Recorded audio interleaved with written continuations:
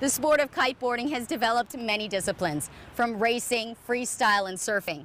The most original aspect has always been just boosting big air. This is still one of the most exciting disciplines. Today we're going to take you to Maui for the Naish Black Box Kite High Jumping Competition.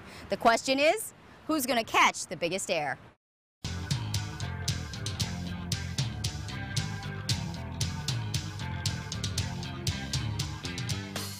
In windsurfing, we used to jump pretty high, and now in kiting, it's just a whole new realm. You're like twice as high as I would be jumping windsurfing, and I come down way softer. And that was the rush for me when I first started kiting. Was I just wanted to get really high off the water, and it's a big rush. If you compare high jumping today to like 5 or 6 years ago, it's a huge difference, because today a kite is extremely great, it's very safe, and they're way more user-friendly. And there's a lot of people like to push themselves and see how high they can go. So average riders jump between the 25 to more advanced riders, maybe a 40 foot, and then some people pushing the 60 and close to 70 feet.